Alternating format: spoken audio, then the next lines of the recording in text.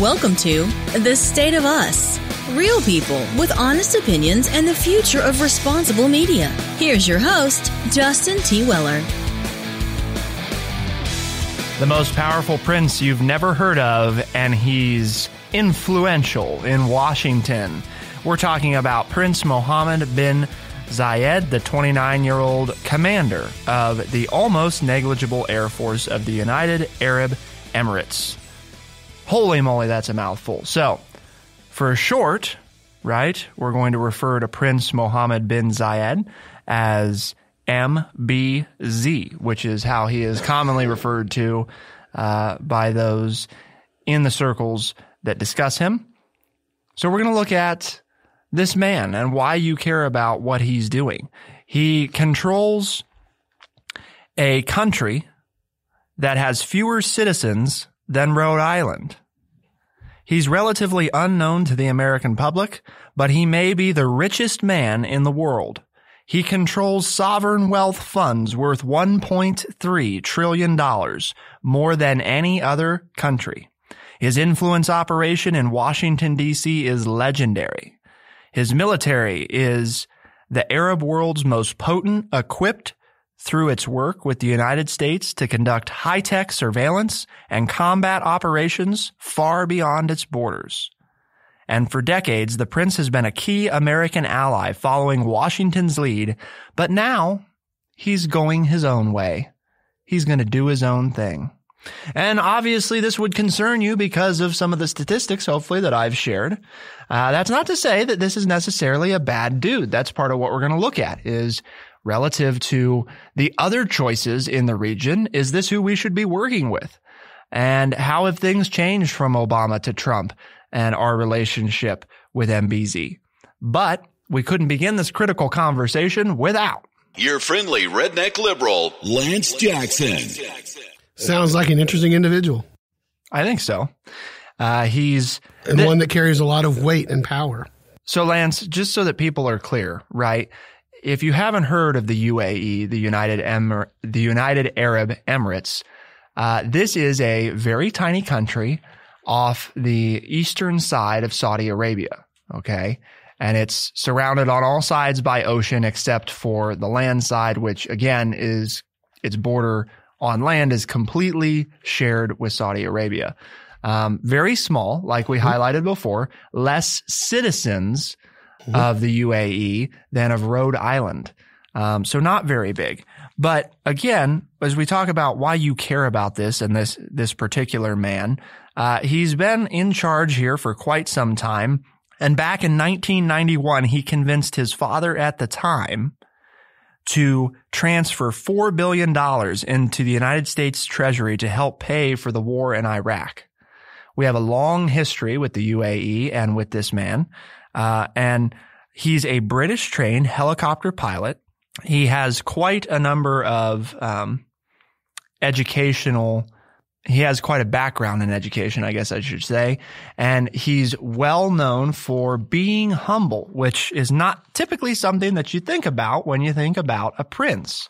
It's worth mentioning all of the data that we're discussing today, or all this information, comes from the New York Times Sunday, June 2nd edition. And one of the reasons that Lance and I are taking time to cover this is because, as the article highlights, this is probably somebody you've either never heard of or you heard of and didn't really make note of. And we want you to understand that sometimes those are the people that you have to be the most aware of, are the ones that would like to be the least known. Work behind the scenes. Yeah. But very much have influence. The article explains that most Arab royals are long-winded and prone to keep visitors waiting, but not Prince Mohammed. At 18, he graduated from the British Officers Training Program at Sandhurst. He stays fit, trades tips with visitors about workout machines, and never arrives late for a meeting. American officials invariably describe him as concise, inquisitive, and even humble. He pours his own coffee, and to illustrate his love for America, sometimes tells visitors that he has taken his grandchildren to Disney World incognito. He makes time for low-ranking American officials and greets senior dignitaries at the airport. With a shy, lopsided smile, he will offer a tour of his country, then climb into a helicopter to fly his guest over the skyscrapers and lagoons of the capital. So, again, not typically, I think, what comes to mind when we picture anybody in royalty, right? Right. Whether that's in the Arab world or not, they're usually maybe not as friendly as he is. Mm-hmm. And one of the reasons this alliance, and Lance, you can again provide any extra light here. But like you said, he studied in England, is very familiar with the latest weaponry, has, been to the United States and asked for weapons to protect his oil fields, and is willing to spend money, and influential because President Trump has taken 2 or 3 of MBZ's political stances in the Middle East as his own. So he carries some influence with our current president, not just presidents for the last 25 years, but currently, he has the ear of our president and the trust, to believe and follow some of the things that he would like to see done in his region. So all of those things make him a very important figure. He tends to emphasize, too, that the United Arab Emirates is more liberal than many of its neighbors. For example, women have more opportunities. 1/3 of cabinet ministers are female. And unlike Saudi Arabia, the UAE allows Christian churches and Hindu or Sikh temples, partly to accommodate a vast foreign workforce. The country is estimated to have 9 million residents, but fewer than 1 million citizens. The rest are foreign workers. So that gives you a little bit idea of he's presiding over a country where these foreign people are very critical to the success of his country. It's also important to note that the UAE is often described as a collection of city-states that are in union together to have this country. So lots of cities that historically have pretty much they've governed themselves as like their own country, band together to provide a stronger front as the UAE. And he's been able to keep them all together. Right. From a country that historically, I think it mentions that his father, the first leader of the country, was illiterate.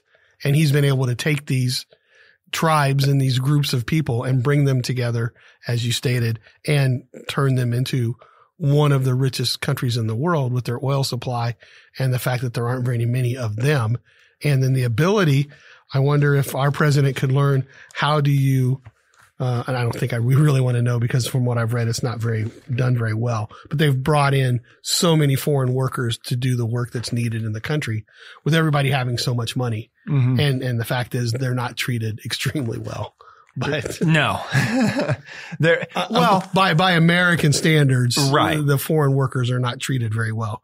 But in so many parts of the world where there's an abundance of population and no work, women go and take care of children, men go and work and, build all the things that these people with money want, and then they can take care of their whole family. Not unlike what happened in the United States with the birds of paradise, with the immigrants coming over to the United States and living for 10 or 15 years and making enough money to take care of their families and then returning back to their home countries in Italy and different places. So, you see it anywhere where there is great expansion economically, where the poor from other countries come in and work and then send the money back home to take care of people. Mm-hmm. That's just the way it's done in every century. Well, and I have to correct something from before. I said that the only country it shares a land border with is Saudi Arabia. That's not actually true. That's its major border. It also shares a border with, I believe it's Oman. Oman. Mm-hmm. Yeah. A country that I don't know if we've ever actually spoken about them directly. Just to give people context here, you've got Saudi Arabia. If we're looking at that as kind of the middle of the map, around a little more than 500 miles across Saudi Arabia. Below that, right below them, you've got Yemen and Oman to the east of Yemen. And then the United Arab Emirates sits kind of tucked in to the east of Saudi Arabia and to the north of Oman. Mm-hmm. So, and then the rest of its border is all water. Right across the water is Iran. So this gives you an idea of it's in a very strategic location. Yes. A very strategic location, and it's in a part of the world where conflict is not uncommon. So part of what we want to highlight is, again, we're not saying he's a great dude, but we are saying that he's worth noting that he's been able to hold his little country together, especially with the vast amount of foreign workers you have. Now, granted, as Lance said, they're not treated terribly well, but this is all relative to other countries in the area. By our standards, the way they treat women may not be acceptable, but the fact that a third of cabinet ministers are women is practically unheard of in the Middle East. That is very unusual. Well, there's not a third in our president's cabinet. Right. Or in our Congress. Mm-hmm. There's not a third of, I don't think the Senate, I know there's not a third in the Senate, and I don't think there's a third in the House that are women. So yeah, those are greater numbers than what we can boast. It's easy to look at those and say, that they don't sound like very good statistics, but I think when Lance puts them in context like that, it helps us realize, no, they're pretty progressive for the part of the world they're in. Now, this is all in the context of, Prince Mohammed seemed to find a kindred spirit back when President Barack Obama took office in 2009. The article describes them as both being somewhat detached, analytic, and intrigued by big questions. For a time, Mr. Obama sought phone conversations with Prince Mohammed more than with any other foreign leader, according to several senior White House officials. And the interesting thing is how this relationship changed as a result of the Iran nuclear deal. This was mostly brokered behind closed doors in secret between the Obama administration and Iran.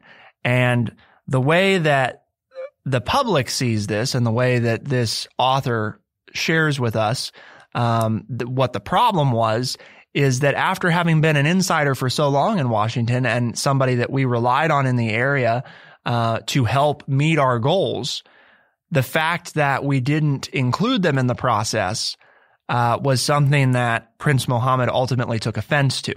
So kind of in the back half of Obama's administration, that relationship had started to sour some, and it looks like things might have been mended shortly before Obama was set to leave office when Prince Mohammed was scheduled to come for a dinner as friends with Obama prior to him leaving office, but instead canceled that trip rather abruptly without much explanation and instead flew to New York to meet the president-elect. Mm-hmm. So this now moves us into today where... Well, but think about it.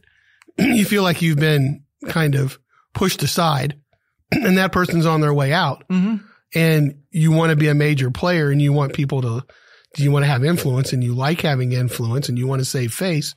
You go to the new person because even if the old person is going to thank you for what they've done, they're no longer of any use to you. Whereas, and you left on, the last thing you did, you kind of felt like you were pushed aside. So why not go to the new leader and see what you can get and see if you can establish something so that you can be a major player in foreign affairs in the Middle East again? I mean, it makes sense that he would do that. I mean, why not?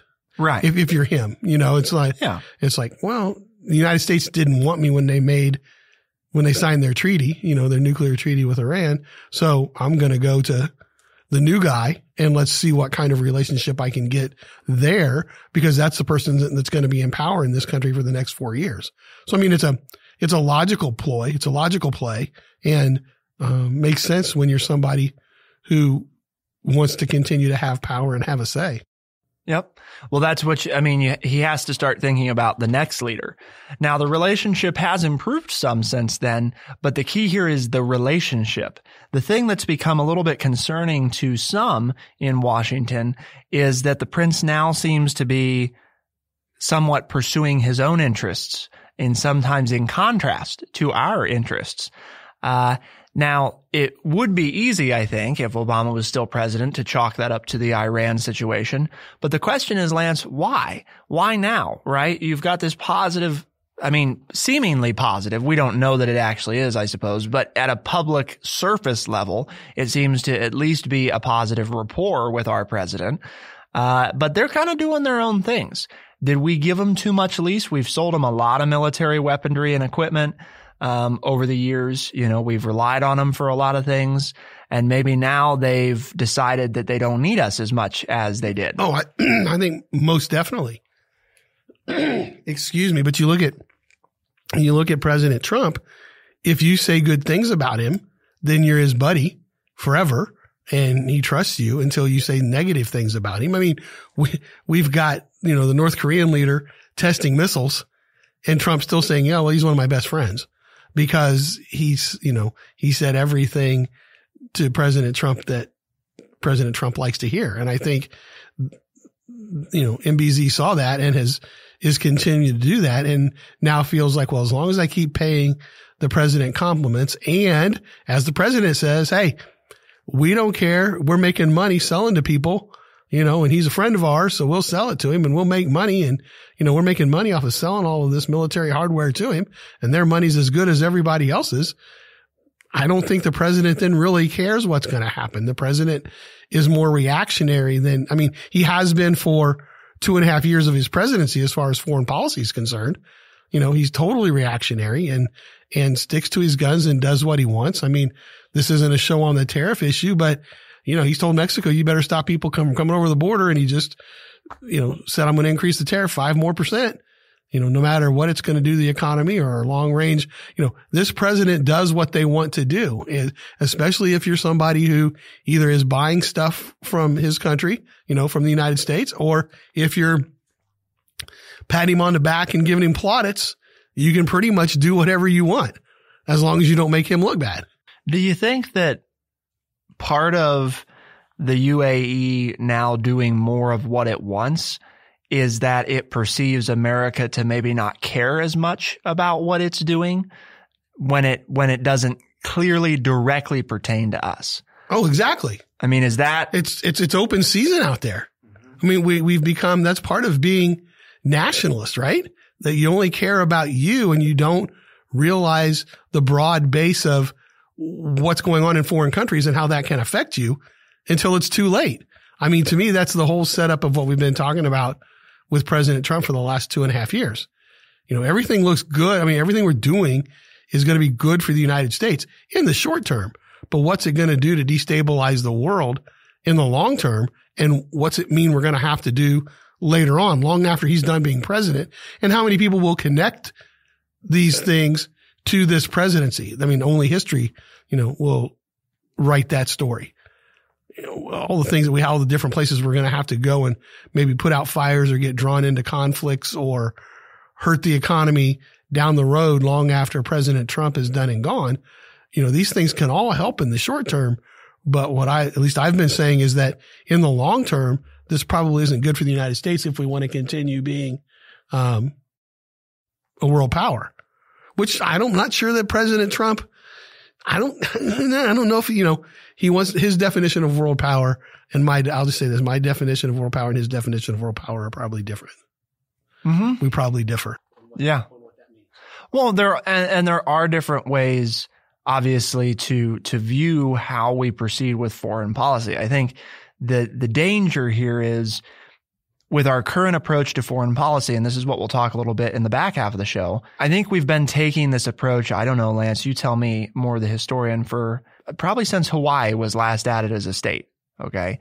Maybe 10 or 20 years after that's when things started to shift, where our push has not so much been, official control of anything. You know, it's been more influence control, right? Mm-hmm. Nation building, and at least the illusion that these nations are free and independent countries.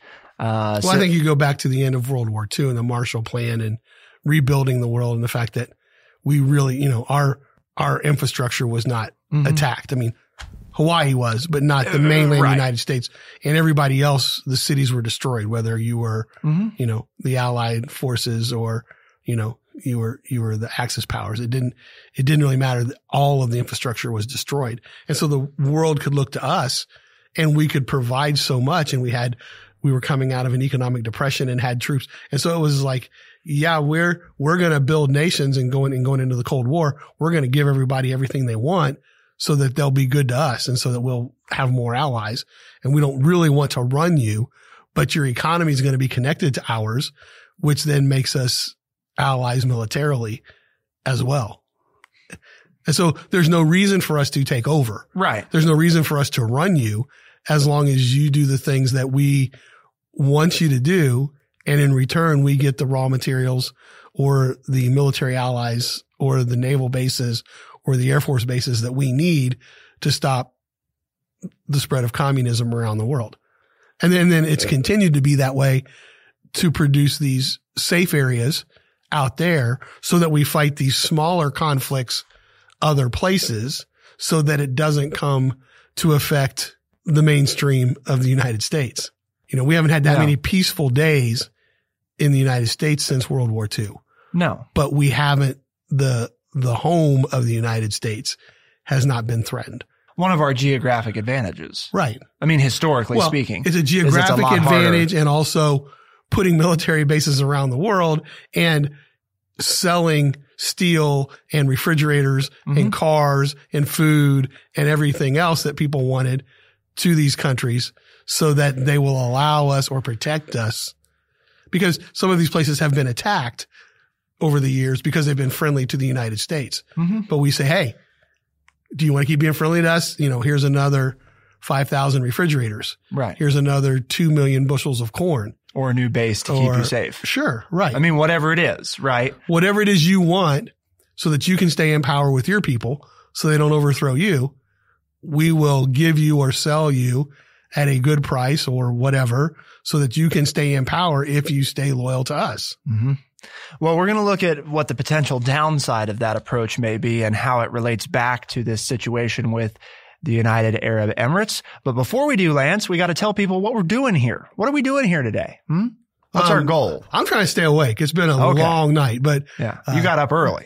Didn't go to bed. Oh, okay. Yeah. Had to have somebody at the airport at 4:00 this morning. So it's about an hour away. So that tells you I was on the road at 3. So up at 2. So kind of just, lots of fun. Lots of good stuff. But at TrueChat, what we're always trying to do is to educate people by providing honest, open, and respectful conversations. Whether we're tired or awake or we're clicking on all cylinders or on one, we are always trying to have that great conversation to educate you, our loyal listening audience. We've got a super important, honest conversation that we're about to have. It won't be very long.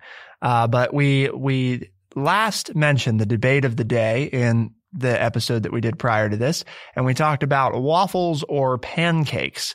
If you could only have one, which is it? Now, the in-studio decision between our producer, Caleb, Lance, and myself was unanimously waffles. But I know that there were a few people who were not terribly thrilled with our conclusion there.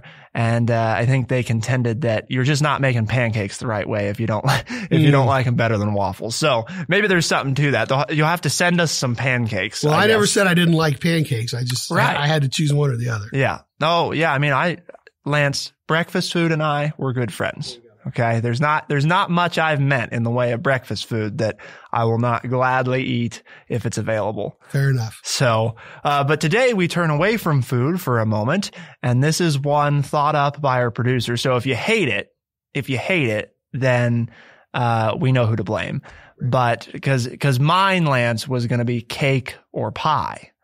But we'll save that for a different day. So what you need to be thinking about here, audience, is would you rather make $250,000 a year, $250,000, and hate your job, or make $20,000 a year but love your job? I modified it slightly from what our producer suggested. You can't make $20,000 because you can't stay alive. Depends on where you live. That's the poverty level. 30,000. That's not fair. Say 30,000. Oh, I don't know. I mean, that's Jiminy. You can live on $30,000 a year. Oh, maybe out in the middle of nowhere. Maybe. You couldn't in Cincinnati. Well, it depends on where you live in Cincinnati. You might not like where you live. Fine. We'll stick with the original. Would you rather make $250,000 a year and hate your job, or make $40,000 a year but love your job? Let us know. You have to think about it right now. Come up with your answer And you'll find out our answer when we come back. Welcome back. So, very important, Lance. Would you rather make $250,000 a year and hate your job, or make $40,000 a year but love your job? I don't like the question, but because I don't think it's a fair numbers to actually evaluate. But I will stay true to my inner self, and that is, I would, having worked somewhere for 30 years and 29 of it not considering it a job, and 1 year considering it was a job, I would much rather work somewhere where I enjoyed where I was working, no matter the money I was making. Because I know I was making the most money I ever made my last year I was employed, and it was my most miserable year of my life. So to be true to that, I would have to say that I would rather make less money and like my job, getting up and going to work every day, rather than the counter. Because it's just, I just 29 years, I love my job, and 1 year I couldn't stand it. And that's why I retired. And it didn't matter that you were making. It didn't matter that I was making good money. Yep. I just couldn't wait to get out. Yep. Because I didn't want to go to work. I didn't want to go. It was work. Mm-hmm. It wasn't a job for 29 years, and it was the last year. So if I'm going to be true to that, then I'd have to say that I'd take less money to enjoy my job than make more money. I would say though that that $250,000 is appealing. But that's why it's not a fair question. You know? It's kind of like if you drop it down to 100,000 and 40,000 now. Right. Well, but it is kind of like, see, because, the way that I'm thinking about this is, okay, if I did that job that I hate for like a few years, right, and save that money and invest it, then I could just quit altogether, not have a job anymore at all, and live off those savings, right? But no, I mean, I think for those who know me, and probably the listeners of this show, I wouldn't do what I'm doing on TrueChat. I would not be living where I'm living. I wouldn't be doing the things I'm doing if it was all about the money, because there are definitely easier ways to make a lot more money than what I'm doing right now. So true. That's for sure. Could definitely go do something else that isn't nearly as hard, but also probably wouldn't yield nearly as much satisfaction either. So there's your answer. And our producer forgot to set up his microphone today, so he's unable to give us his answer. But you all need to let us know at TrueChat.org on social media, at TrueChat.org. So wrapping up our AME. AME. That's a TV network, isn't it? AMC is. AMC. A&D is a TV network. So you got a lot of networks. AME's not. I know. Maybe it is. Is that the American Experience channel? I think there's an AME. Yeah, I'm pretty sure there is. Look that up, producer. Find out. I think there might be. I think there's an AME channel. I mean, we came up with other ones, but I think there is an AME channel. Yeah, I'm pretty sure. I was going for the UAE, the United Arab Emirates. Well, that's what I always thought the show was about, but I thought that is what the show's about. No, okay. I was just confusing my acronyms.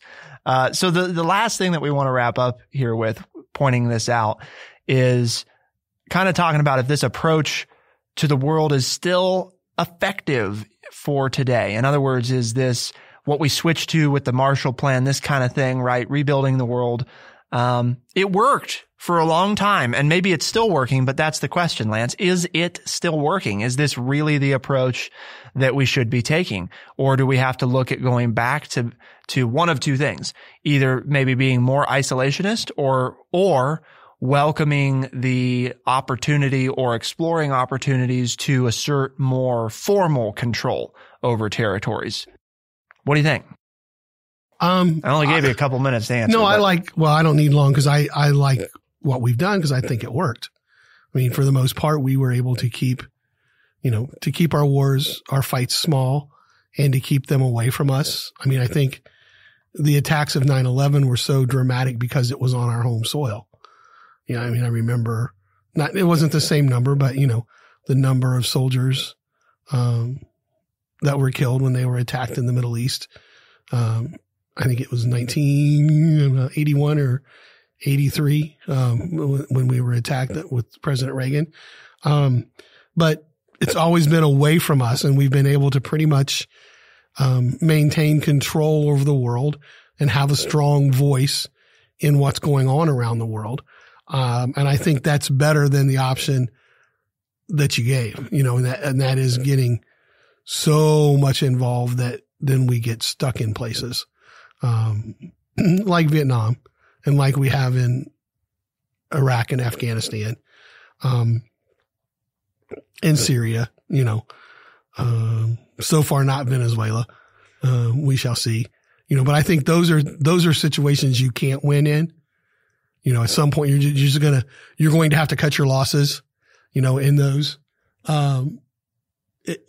in those places. So I like the idea of just governing from afar and trying to economically control regimes and control those people that are empowered to make decisions that are beneficial to the United States and its citizens. I like that tact better than trying to nation build. I think that's a sticky wicket that we just don't normally do very well in. Nobody does.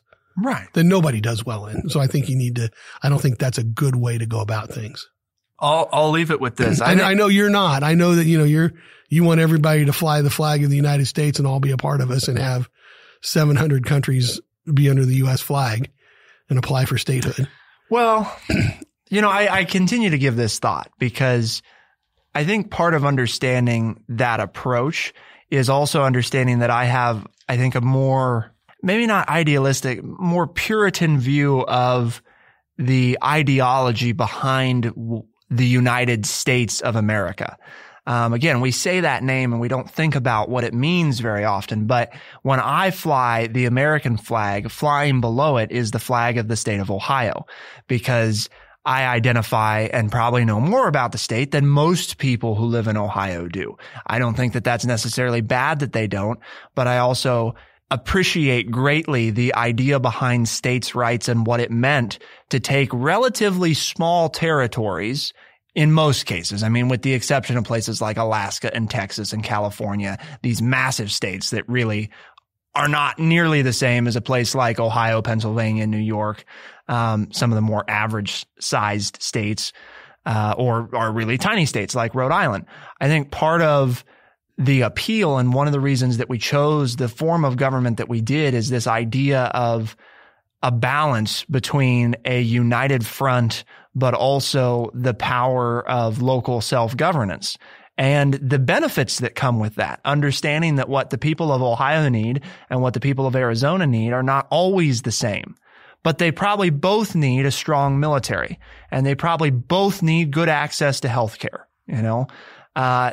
Those are things that they both need. But for example, most of Arizona doesn't have a really big concern with snow removal. Now there are some mountainous areas in Arizona that have a big concern with that, right? Mm-hmm. But most of the state isn't familiar with needing snow removal. That's not something they need. In Ohio, it's pretty much a consideration for most of the state, a lot of the time. And that's just one tiny example of we have such a large country geographically that spans, coast to coast, which again is very unusual. We border two major oceans. And all of that lends itself to what I think we ought to look at ourselves as and be, which is a union, again, a word that's not used very often anymore, but a union of individual governments, which technically is what we are, mm-hmm. that could very easily welcome and should welcome continuing to diversify that union by allowing others who wish to participate in it to join. But again, I preface all that by saying it requires I don't think it's different. It requires a more originalistic, is that a word? Mm-hmm. view of the United States that I think has kind of been lost to the way of history. Our pride as a nation, I think, has superseded our pride as individual states. And while I don't think that's all bad, I do think that a return to some of that self-governance certainly wouldn't hurt things, when it's, again, properly regulated. It's always a battle and it's an experiment. And it's a whole discussion that we've done before, and I'm sure we'll do again. I just wanted to leave you guys with that to think about because it is something I keep thinking about ever since the last time we spoke about it and when we talk about topics like this. So what do you think about the United Arab Emirates and Prince Mohammed? Is is the way that we're handling the situation right now the way to go about it? And I think it plays to this larger thing that Lance and I keep talking about. What should our foreign policy be? What should it look like? Because it ultimately has a big impact on us, whether or not we realize that it does. Let us know at TrueChat.org, Facebook, Twitter, and across all social media. Lance, we've challenged people to tune in. How should they do that? Oh, well, you've got Spotify, Stitcher, Apple Podcast, and anywhere fine podcasts are found. Pretty easy, huh? I think so. That's right. Seems like it.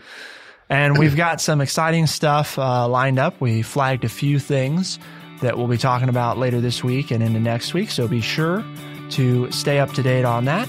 For the State of Us on True Chat in Urbana, I'm Justin T. Weller. And I'm Lance Jackson. Thank you so much for tuning in. We'll see you next time. Be the change.